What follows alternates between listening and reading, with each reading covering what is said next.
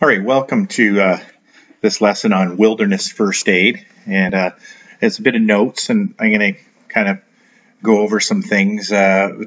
Typical wilderness first aid issues that you might come across when you're out on a wilderness trip. Now, I really want to emphasize this is in no formal training. It's very informal. I do have wilderness first aid training myself, but that doesn't mean that you're wilderness certified, trained, or anything like that. But it really is more about just giving you an idea of some of the most common things. In fact, a lot of this is based on my experience traveling and tripping in the bush and finding out the kinds of things that typically happen when you're out there on a trip. So I'm going to use my pen and just kind of highlight. You don't have to write the notes down. The notes will be provided for you. And so you can just kind of follow along and then work on the scenarios that come at the end. And you can go back to these notes and look at them on your own and try to decide each scenario what the actual cause is or what's causing it. So, and what the treatment then would be. Okay. So in this particular first incident, we have something called dehydration, and dehydration is something that can happen outside of like wilderness experiences just because people forget to drink. But when we're often in the bush, people will not want to drink as much. Sometimes the filtered water doesn't taste as well. And they're kind of grossed out about the idea that they're drinking water from a lake or whatever. They see a moose hang a pee in the lake and I don't want to drink that water, and so they stop drinking, and then dehydration can become a bigger issue. It can also be an issue just because of lack of available drinking water in their minds, and so they don't do this. So the symptoms are often thirsty and dry mouth, fuzziness, headaches, and confusion come. For me, a headache is usually a really bad sign if I get there. Lack of urination or very, very dark urine color is very common. And the eyes can sometimes get sunken when you get really dehydrated, and people will have a difficult time sleeping. And for me, it's not uncommon if I dehydrate a fair bit that my muscles will start to cramp, especially when I've been exercising a lot. You combine those two things and you're in trouble. So the best treatment that is out there is not to just like guzzle as much water as you can, as fast as you can, but to actually do it kind of more in a slow, progressive manner. So yes, drink a half a liter of water. That's a fair bit. 500 mils is more than a can of pop, which is about 385 milliliters. So a fair bit of water, 500 mils immediately, and then try to slow down the consumption to about 250 mils every 15 minutes. Avoid drinking sugar beverages or sports drinks, as this can actually cause your body to dehydrate even more, as water is needed to move into the stomach to digest foods and foods and sugars. So we don't encourage you to actually have any sugar drink if you can. Okay, so that's dehydration. The next, reasonably common in medical issue can be heat exhaustion, and essentially this is just being too hot, right? We don't want to get too hot out there, and usually people get heat exhaustion. They're feeling hot and tired, and it can be very easily confused with dehydration, okay, because a lot of the symptoms are very similar. So it's a general not feeling well, dizziness and fatigue, and possibly even fainting. Muscle cramping is not uncommon, and nausea and vomiting are possible, as well as diarrhea if you get into the very extreme cases of heat exhaustion, okay? Sometimes people are putting more clothing on than they think they need to, or they need to. Sometimes they'll wear clothing because they don't want to get sunburned, and that extra clothing can cause heat exhaustion, and they don't realize that they're pushing their body to overheat. So usually the best thing to do is get them out of the sun and into a shaded area, somewhere where they can kind of cool off. Remove any excess clothing whenever possible, and get them in the water if you can do so safely. It's very important that if the person is dizzy and fatigued, that you don't just dump them into the water or tell them to go in there. They could collapse in the water, and that's not a good thing. And we don't want to turn heat exhaustion into a drowning. So make sure it's safe, and then drink a bit of water to help them cool down, especially if you can get colder water available to them. The key thing here is just find ways to cool them down. Reducing the amount of exercise they do will also usually help. Okay, if you're fatiguing yourself, you're more likely to overheat. Okay, so the exact opposite of that is hypothermia, and this exists too because we don't have the comfort of our nice cozy home. So hypothermia is getting too cold, and the symptoms are the person is cold to the touch and the core. They're often shivering. And the shivering will stop as the condition worsens. So shivering isn't something that just happens the whole way through. It will eventually stop. Mental judgment usually fails and physical conditions diminish. And so one of the things that they're unable to do is use their fine motor skills. They can't tie their shoelaces anymore. They can't do things that require a little bit of dexterity anymore. Their speech will maybe slur and mumble, and the person may become drowsy with low energy. Okay, so these are really getting into the more extreme cases before a person is going to pass out. Quite often, hypothermia, the worst cases I've seen is kids definitely are shivering still, and they are really cold. Like you could just tell the person's really cold, and this is not good. And their energy level really starts to come down. That's not uncommon to see. So remove from cold conditions as soon as possible, including wind or rain. Remove any wet clothes and replace with dry clothes, because often that's what's happened is they have wet clothes on. Okay. Use your body heat to assist. In other words, hug them, hold them, whatever's necessary to help keep them warm. It's not a bad thing to kind of rub them. It's sometimes a comforting thing, even though it doesn't really necessarily do a lot to build their body temperature, but often, we'll do this. Trap their body heat using plastic or rainwear clothes. So anything that's waterproof, if you wrap them up in it, it's a much better way to keep them warm. And encourage activity to keep the person warm. So get them moving a little bit if you can. When we had a kid who really was experiencing some hypothermia, and we arrived at camp at the end of the day, their energy level was pretty low, and they didn't have a lot of energy to move around and kind of get their body temperature up. So we got them into the tent after it was set up. We put them in a sleeping bag and told them to have a nap. We laid an extra couple sleeping bags on top of them, and they warmed up pretty good. Within an hour or two, they were feeling so much better, and you could just tell the difference. And it was largely because the kid had not brought a raincoat, and that day it had rained on and off, on and off, on and off. And so they were getting cold each time it rained. It was evaporating, and they were losing a lot of their heat, where the kids who had raincoats did much better. So we've seen this happen before, and the simplicity of a raincoat can go a long way. All right, skin rashes or allergies, and this is very common, maybe one of the most common things. In fact, I have seen trips where 80% of the kids have some sort of skin rash or allergy to various different things that are going on, bug bites and plants and all kinds of new experiences and exposures. So when you get bumps on the skin or swelling of the skin, these areas are itchy. This is basically a rash of some sort, and it's often caused by some sort of allergic reaction. So one of the things that's most important is encourage the patients not to touch it, and we apply creams like that. Anti-itch creams, hydrocortisone is very common, sometimes a little aloe. Anything to stop them from itching and touching is a good thing. And my favorite treatment here is to take something called Benadryl or any other allergy relief pill like a Claritin to help reduce the body's reaction to the allergy.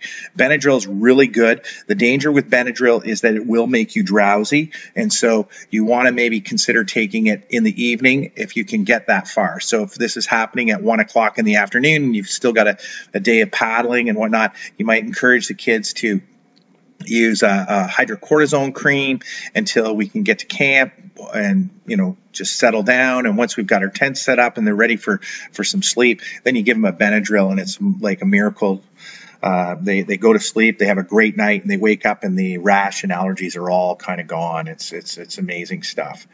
Okay, sunburn. And yes, we get a fair bit of sunburn even when we go in May. Some of the worst days for sunburns have been on the Saugeen trip.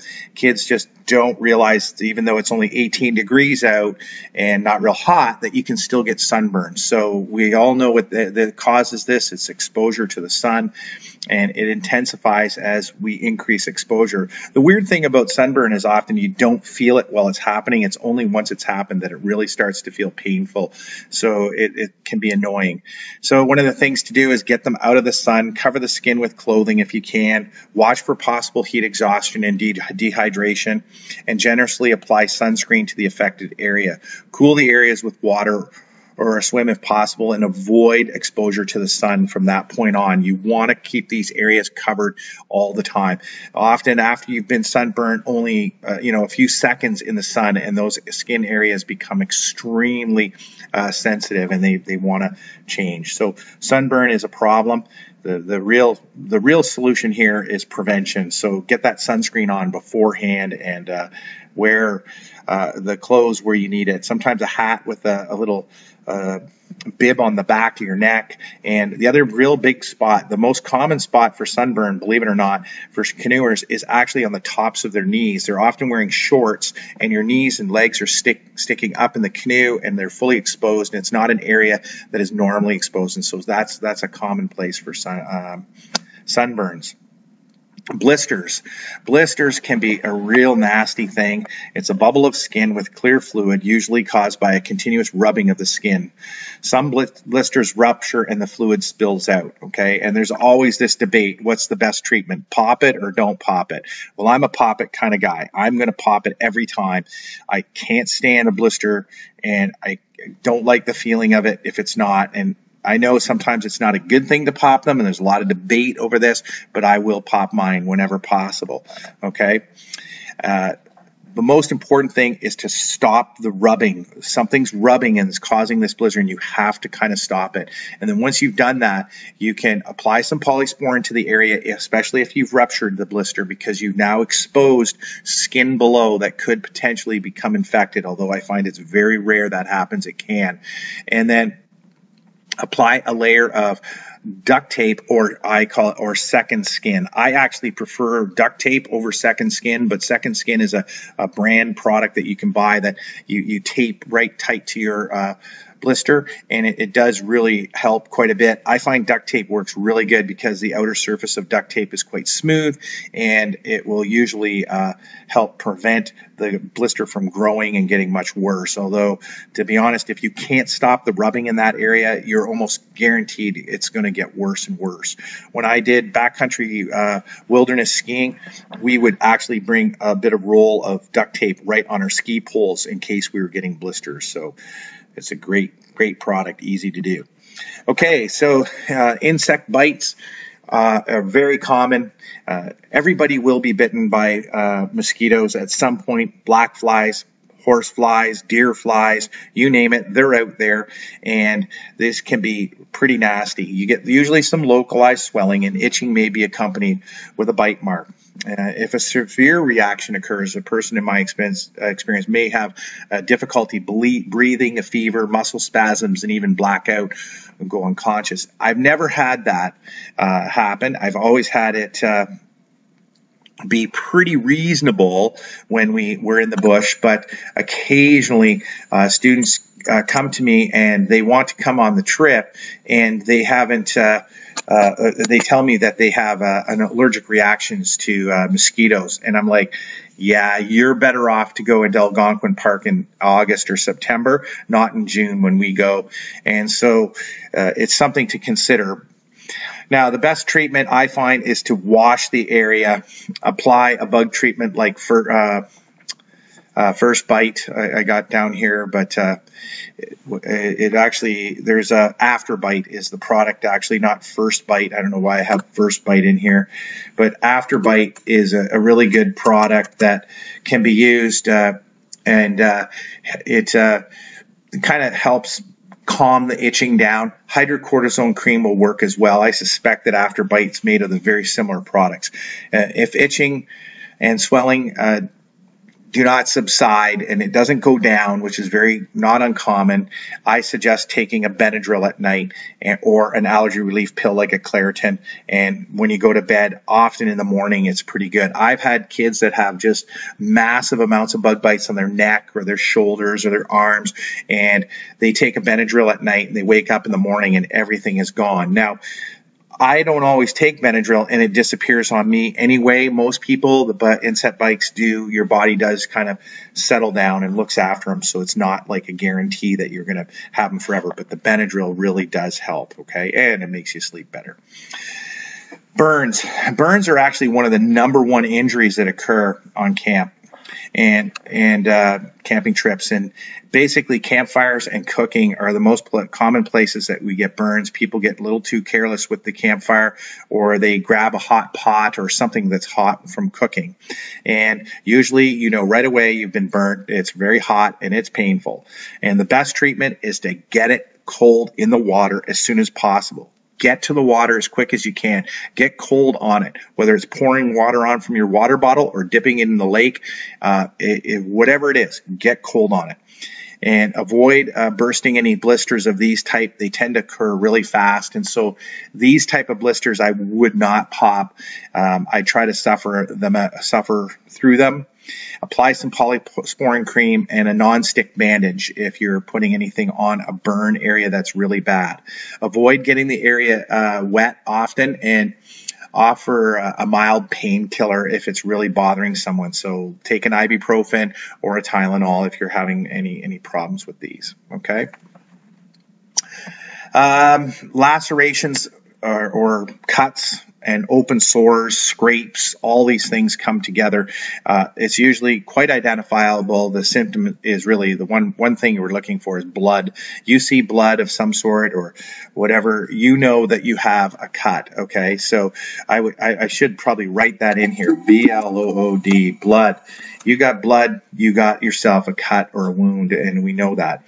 Apply direct pressure to stop any physical activity. You want to stop the bleeding. Don't keep them moving and running around. They used to talk about elevate. You can still elevate if it's possible, but it's not as focused as it used to be. You know, it used to be red. Reduce activity, direct pressure, and E for elevate. So those the three things, but they kind of cut elevate out of there. Continue applying pressure until the wound stops bleeding, and apply porous polysporin and a waterproof bandage if possible. Okay. Wrap with medical tape. Be sure the wound is redressed at least once or twice a day, and avoid contact with the water. Those are the key things. It can be a real nuisance if you cut yourself bad, cut your finger with a knife while you were whittling a stick at camp. So I really encourage kids to be very careful when they're using anything sharp, any objects, that they don't cut themselves. It can take a lot of the fun out of a trip. Okay.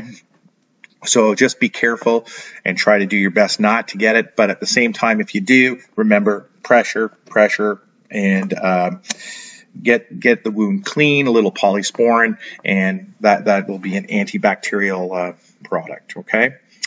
Sprains and strains and fractures are the last two. Okay, so sprains and strains are like basically torn ligaments and torn muscles, and usually get lots of bruising and swelling with these, and the joint in the joint area, and they often lack the ability to bear weight or move in a range of motion. So you're not able to move it, the joint, and maybe you can't put any weight on it. Often ankles are very common, or a knee might be strained or sprained. It could be a calf muscle or quadricep that is pulled as well. So avoid movement or weight-bearing activities whenever possible. Cool in the water if possible, and wrap with a tensor bandage and or tape to the joint to assist in supporting the joint. Most sprains will improve over time with some activity, right? It's not essential that you do this, but I often encourage kids to just give it a go to see how it is. We're typically not calling in a first responder unit. A helicopter's not coming to save you because you sprained your ankle a bit and you don't feel like you can walk very well. You got to be really bad before that's going to happen, and I'll talk about that at the end of this, okay?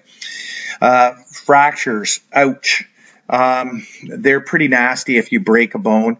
If it's a really bad break, you will get airlifted out. But if it's like a break where we're not seeing any deformity in the bone, it's most likely you're getting carried out, and you're going to crutch your way out of a place if possible. Okay, so swelling and bruising and inability to bear any weight usually comes with this. Okay, so we avoid moving. We will, whenever possible, cool in the water, and we will splint. We'll use a SAM splint and a tensor to sort of support the limb or the part of the body and try to get you to a safe place without calling for support. But it is possible with fractures that we might if they were very severe. The only time we are going to call and ask for rescue is if there's a belief that your life is in imminent danger. So you are most likely going to die if we don't get someone in to rescue you. So we will, monitor your vitals, your breathing, your heart rate, blood pressure if possible. We'll keep an eye on all these things and determine whether you're able to get out of the bush on time or in a reasonable manner or not. And then 911 would be contacted if we felt that your life was at risk. All right, some medications that are often brought along on trip, and I'm just going to mention these all here. So I usually bring ibuprofen, which is Advil. It's a pain and inflammation treatment. It'll help for some swelling.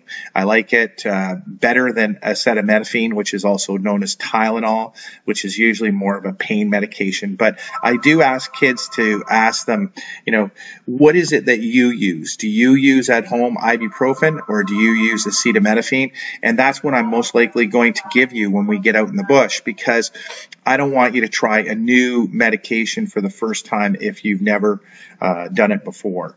I even bring a little aspirin, and largely because there's the odd kid who's never taken either ibuprofen or acetaminophen, and so I'll just have a couple of tablets of aspirin in case, although most of us are using Advil or Tylenol for the most part. My next favorite drug to bring along, probably my most favorite drug really, is Benadryl. Benadryl is the brand name, but it is an allergic response medication. I'm allergic to bee stings, and I will take Benadryl as soon as I'm stung by a bee, and it'll almost 99% of the time it's going to resolve the issue very quickly for me. I am not going to have any reactions, but an EpiPen would be brought along for my sake in the event that I did go anaphylactic, even though it's highly unlikely if I've taken some Benadryl. Okay. Hydrocortisone cream is just a type of cream that includes a little bit of a medication in it to help be an anti-allergenic, sort of like having a little bit of Benadryl on a cream in it. Afterbright is just a product that they sell for after being bitten, usually by some sort of annoying insect like a mosquito or black fly, and it helps to kind of calm the skin down. It just rubs on. It kind of looks like a bit of chapstick in a stick, and you can just rub it onto the specific spot. It's really quite nice. Polysporin is a antibacterial cream, and it is usually brought along. Actually, I don't always bring Polysporin because that's the brand name. I just bring a knockoff version of it, but these are antibacterial creams that help prevent infection from building.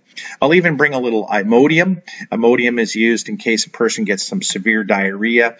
That can be very dangerous because it can really help to dehydrate someone, and so we really might have to shut that down, and Imodium will work really well to do that.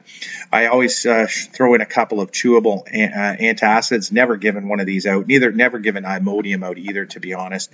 And these are just for heartburn or upset stomach. I'll give kids this. Sometimes I like to get the what's that pink stuff that there's a chewable pink stuff that usually comes in a liquid. It's I forget what it's called. You probably know what I mean, and you're telling me the answer and saying, say it, you dummy. Anyway, I don't remember. Throat lozenges, sometimes a few Halls or Fisherman's Friends in case someone gets a sore throat, and just more relief than anything. And then, of course, at the end, I have a little bit of antihistamine, which is like a Claritin allergic reaction thing. It's very similar to Benadryl, and maybe somebody's having more of a reaction to pollen in the air and not so much bug bites. I'll give them an antihistamine like Claritin. It's something they might be familiar with, or I'll encourage them if they know they have these kind of allergies to bring them along. Okay, so this is basically just a summary of all the things that we do in our course. I like kids to be aware of that these things can happen to you, and helps you better understand some of the issues with respect to wilderness first aid. And then basically, that's there's not much more to it than having this knowledge will really help you. And what I've done is I've created a number of scenarios where I list a series of symptoms. I suggest to you, what is this? Is this dehydration? Is this a burn? What is it? You put the cause in up here, and then you can state what you think the best treatment might be in this particular scenario. There are a whole bunch of them here, so I'm going to leave you with 15 or 16 of them to consider. Don't spend a lot of time writing out the treatments. Just kind of put some point forms in there, and that's your homework to go with this particular lesson, to tell me what it is you think you can do. You might also like to watch the first aid kit video, where I kind of show you the physical items that go into a first aid kit. It's a separate video, and I just break apart a first aid kit and show you all the particular items. All right, hope you like this. Go ahead and work on the scenarios, and we'll see you for the next lesson.